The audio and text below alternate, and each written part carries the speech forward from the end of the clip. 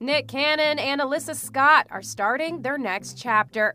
As the pair prepare to mark the first anniversary of their son Zen's passing, Alyssa announces they're expecting their second child together on Instagram, sharing maternity photos captioned, "This is a miracle and a blessing." News of the 29-year-old's pregnancy comes just months after Alyssa sparked speculation by uploading a baby bump picture on Mother's Day.